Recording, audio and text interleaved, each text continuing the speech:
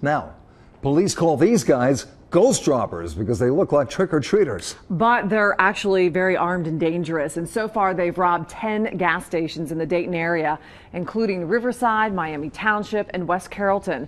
And police say they may have hit 2 more locations over the weekend in Miamisburg and Centerville. Nicole Grigg is live at the scene in Miamisburg with new clues about these crooks. Nicole? Jack and Deborah, that's right, and I'm at the latest gas station hit by what they're calling the ghost robbers. This is the BP gas station off of Byers Road in Miamisburg, and today police are hoping they have a break in the case.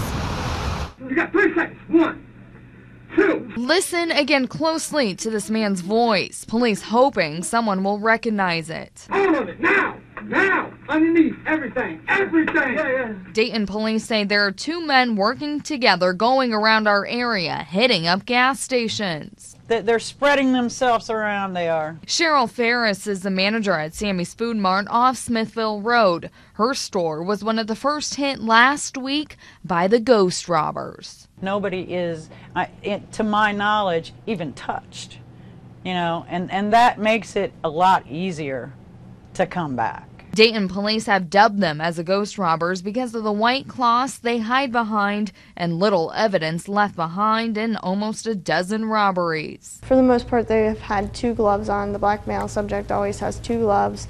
The white male subject usually has 1 glove, and his gun hand's usually ungloved. Detective Cash says a yellow glove may be another MO. This surveillance video caught over the weekend at a Shell station in Centerville. It's unclear if it's the ghost robbers. Today, a possible break in the case, though, as police found the suspected car dumped in a neighborhood in Kettering.